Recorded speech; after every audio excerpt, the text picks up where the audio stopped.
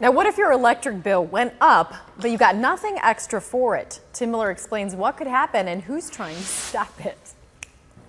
$300 million a year, $5.4 billion over 16 years. That's how much you and your fellow electric customers could pay if FirstEnergy gets what they're asking for. They're coming back for more. Enough's enough. Local leaders today demanded state lawmakers vote against House Bill 178.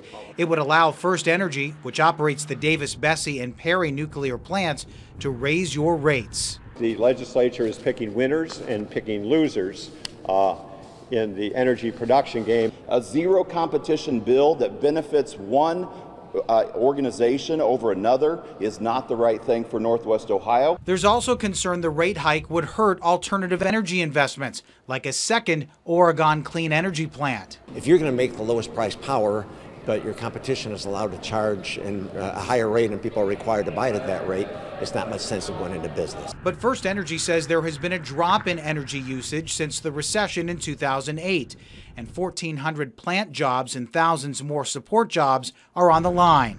A spokesperson said the money that comes from this will ensure the plants will continue to operate. Keeping the plants operating will ensure all the benefits that come with nuclear are maintained for the state. So what could happen if this increase does not go through? That FirstEnergy spokesperson told me they could close or even sell off the 2 nuclear plants.